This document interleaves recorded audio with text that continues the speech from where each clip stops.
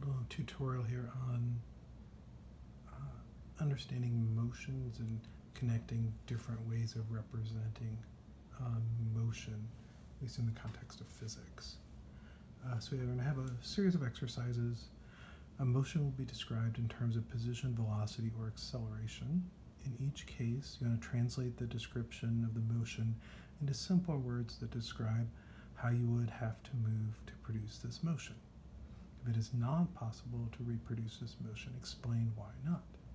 We're going to make sketches of position versus time, so x versus t, velocity versus time, so v versus t, and acceleration versus time, so a versus t.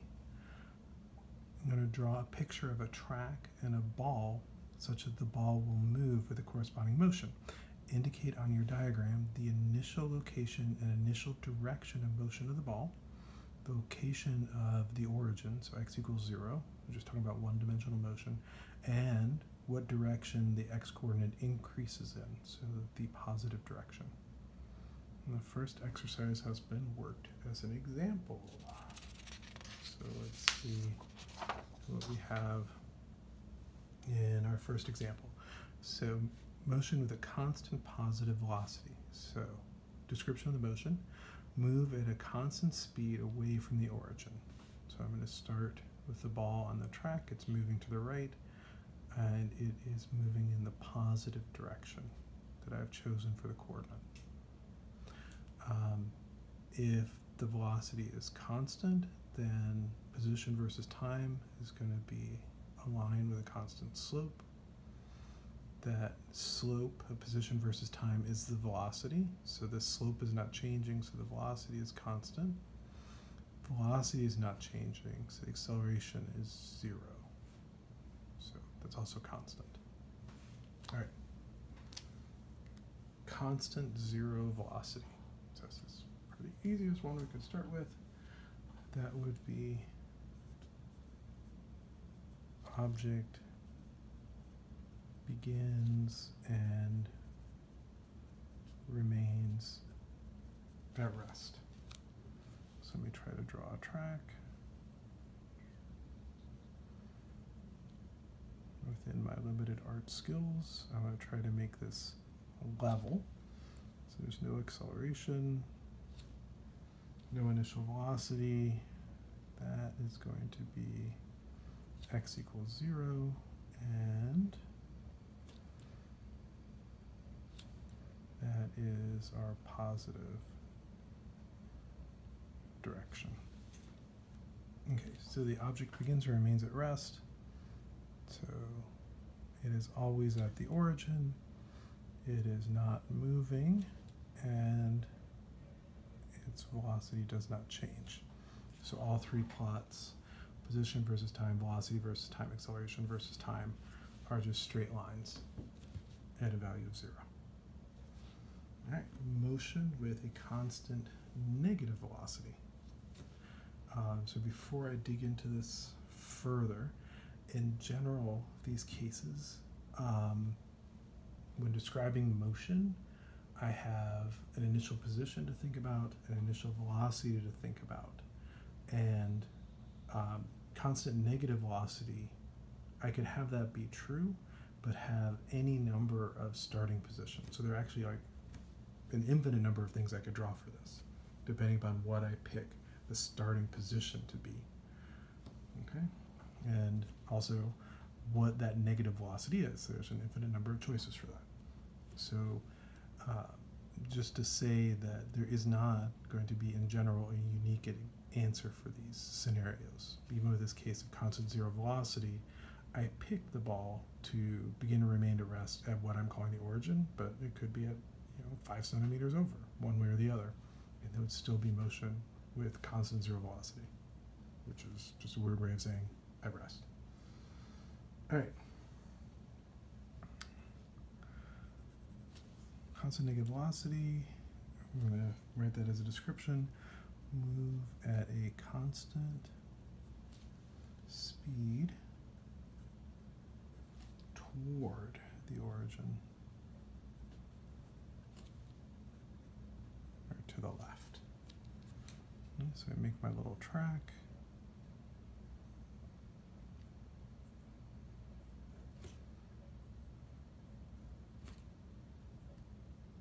There's x equals 0. There's my positive direction. Okay. And I'm going to start with the ball over here somewhere to the right, and it's going to start moving to the left. Okay. So I picked it to start over to the right, and it's going to move over to the left, but not fall off the end. So I'm going to have position versus time, straight line with a negative slope. Velocity versus time is constant, negative value, that's moving to the left. And the acceleration versus time, well, there is no change in velocity versus time, so acceleration versus time is 0. So constant negative slope, constant negative value, and then constant 0. All right, let's try some more. We see how much fun this is. Constant positive position. That means the object is at rest to the right, as I'm going to draw it, of x equals 0. No initial velocity.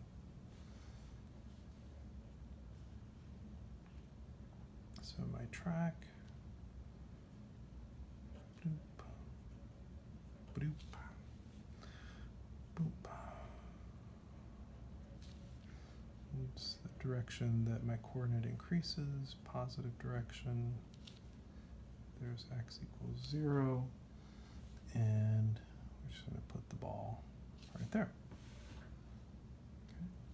Constant positive position means a value of x bigger than 0, and it just remains there. Since there's no slope in position versus time, the velocity is identically 0. Since there's no change in velocity versus time, the acceleration is identically 0. All right. Constant 0 position. It's going to look remarkably similar.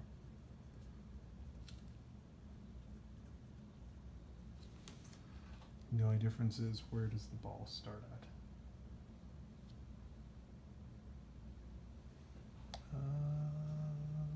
That's my track.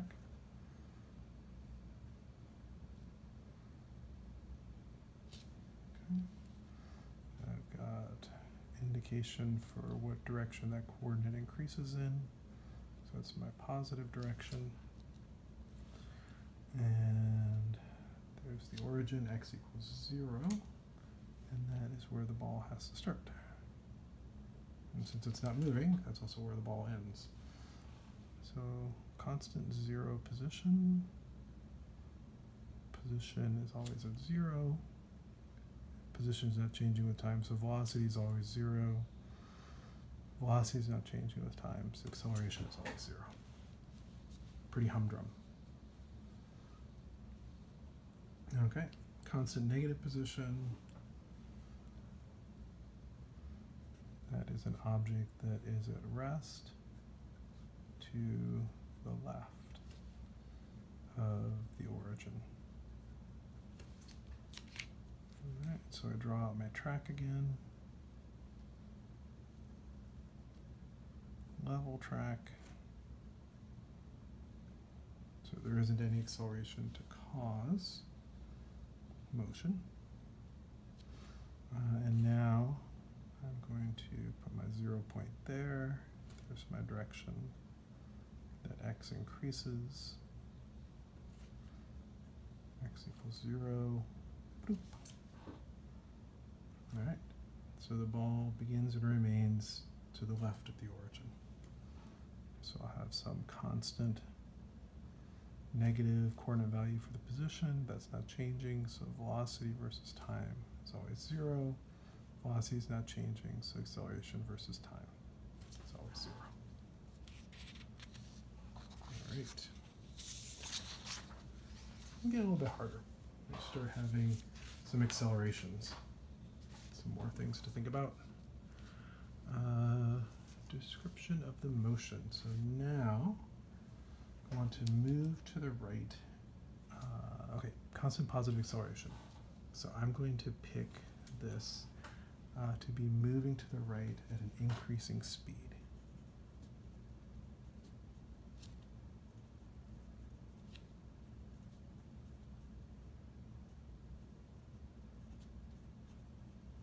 Okay, so what is that going to look like on my track? Well, my track is going to be tilted.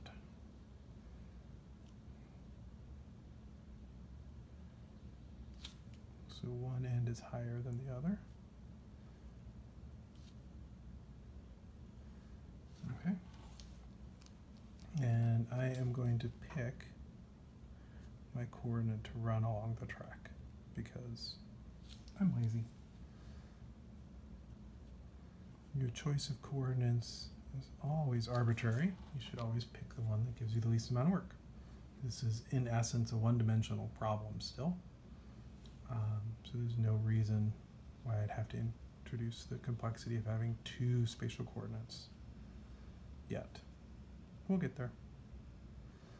So, moving to right at increasing speed starts at the origin and give it an initial velocity in the direction I pick for my positive coordinate.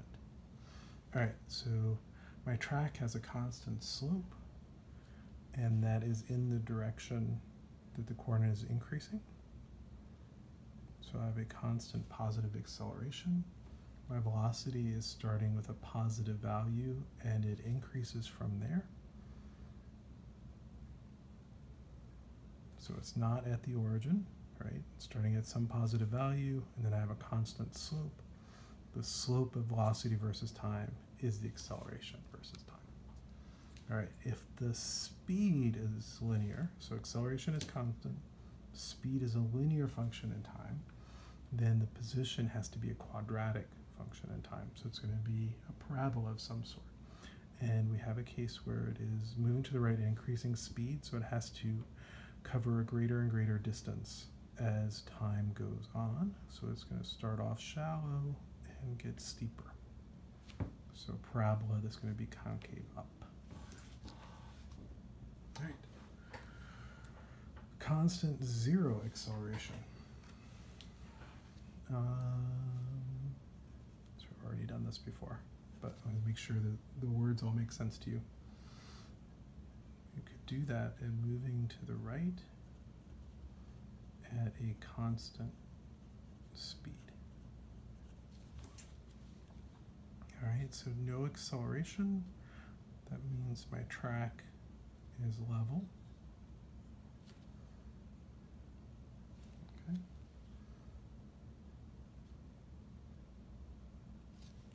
And go to the right is my positive direction. That's what I'm choosing. And that is where x equals 0. All right, moving to the right at a constant speed and starting a little bit to the right of the origin. Could look like that, so straight line. And then the slope of position versus time is velocity, which is positive value and constant. Slope of velocity versus time is acceleration, 0. All right, constant negative acceleration. Okay, getting more interesting. Acceleration can be positive. This part of the graph is negative acceleration, not anything mystical or magical. It's no more surprising to you than you can have a positive coordinate or a negative coordinate, you can have positive velocity or negative velocity, have positive acceleration or negative acceleration. But how do I draw this out? One way we could do this, because I have an object moving to right at decreasing speed. So slowing down. Starts off moving to the right and it slows down. So what is it going to look like in terms of my track?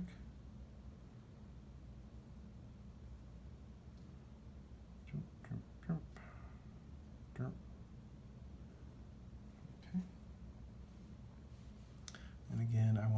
my coordinate to be aligned with my track. So there's my positive direction, and there's where x equals 0. We're going to start the ball at the left end of the track and with a large velocity. Okay. All right, so the ball, as it's rolling uphill, it's going to slow down. The slope is constant for my track, so the acceleration is constant. This will be some constant negative value. Okay. That means velocity versus time, I'm starting off with some large positive value, and it is going to slow down over time. So velocity versus time could look like that. It's supposed to be a straight line. Sorry if it looks like it curved. And then moving to the right at decreasing speed, that means it is going to be covering a larger distance initially, and it's going to slow down over time. Okay. And that graph could look like starting at the origin at t equals 0, something like that. Quadratic function that is starting off with a steeper slope, and that slope is getting shallower and shallower and shallower.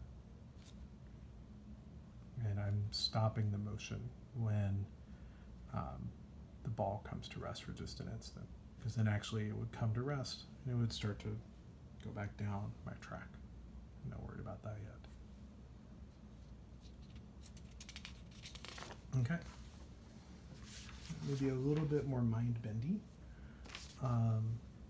There are several answers for most of the situations in the previous problem. Find at least one other answer to the 3 motions repeated below. Okay, so constant positive acceleration.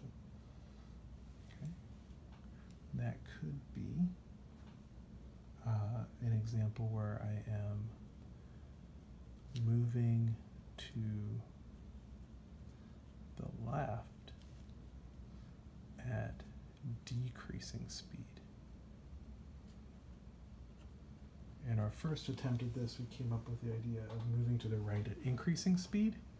I could also have constant positive acceleration if I were moving to the left and slowing down over time.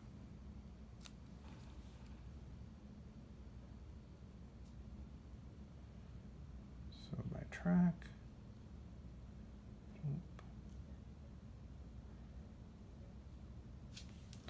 and origin direction, that coordinate is increasing, so that's my positive direction. That's where x equals 0 is. I'm going to start my ball going up my inclined plane. So positive acceleration means this velocity is initially to the left. It's going to become more and more positive over time. So since it starts off with a negative value, I first have to grind that velocity down to 0, which means the ball will come to rest for an instant. Then it's going to reverse direction and start rolling down the inclined plane. We're going to stop the motion right when it reverses direction. So constant positive acceleration. The velocity is the slope of acceleration versus time. So I need a positive slope. So I'm going to start with a velocity that's negative, and the motion is going to continue until it gets to v equals 0. So there we see I have my positive slope for velocity versus time. That gives me an acceleration versus time that's constant. Now, position versus time. It is going to be moving fastest when it is earliest in the motion. And then when motion is ending, it is going approximately 0, so it comes to rest.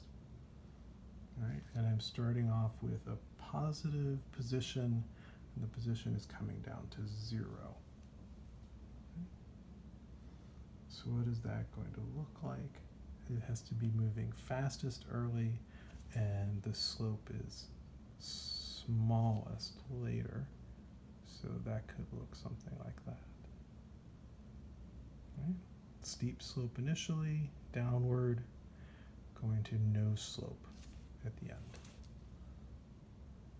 Okay, so position versus time, velocity versus time, acceleration versus time. A case with constant zero acceleration, so another case. Another thing that we could pick, instead of moving to the right at constant speed, could have an object that is moving to the left at constant speed. It's not too hard. All right, my track needs to be level, so there's no acceleration. There's my origin. There's my positive coordinate direction. Okay, we'll start off over to the right and moving to the left. Okay, so constant speed, that means there's zero acceleration. So acceleration versus time, flatlined at 0. Moving to the left at a constant speed, so that is a negative velocity, but it's not changing with time.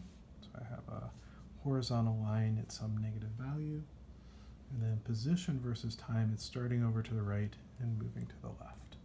So I need to have a straight line, something like that. Okay, so that's also a motion that would have a constant zero acceleration. All right, last one. We want another example that would be constant negative acceleration. Before we did moving to the right at a decreasing speed. We could also do this then moving to the left at an increasing speed, be a constant negative acceleration, if we keep the same sense of our coordinate direction. All right, so moving to the left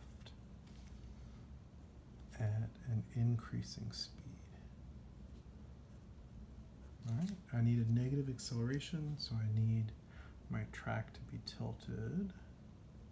So the left end is lower and the right end is higher.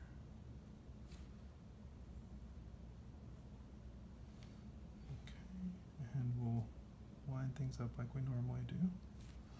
That is where x equals 0 is, and that is my positive coordinate direction. And we're going to start with the ball on the right side with a small velocity to the left. And then the acceleration of the track is going to make it go faster and faster and faster over time. So a negative acceleration that's constant, maybe some constant negative value. Okay, that is the slope of velocity versus time, and I'm starting with some left pointing velocity, so some negative value, and it's going to get more negative over time because it's going to get faster and faster to the left. So this needs to have a downward slope. That downward slope is the value of the acceleration. All right. Then position, it needs to be moving slower initially, and it's going to move faster and faster and faster to the left as we get later and later in time. So as time goes on, the position is going to get smaller and smaller and smaller. It has to get steeper the further we go in time. So something that could do that would be a quadratic that looks something like that. So it starts off moving slow, and then it's moving fast. So the slope of position versus time is velocity versus time, and the slope of velocity versus time is acceleration versus time.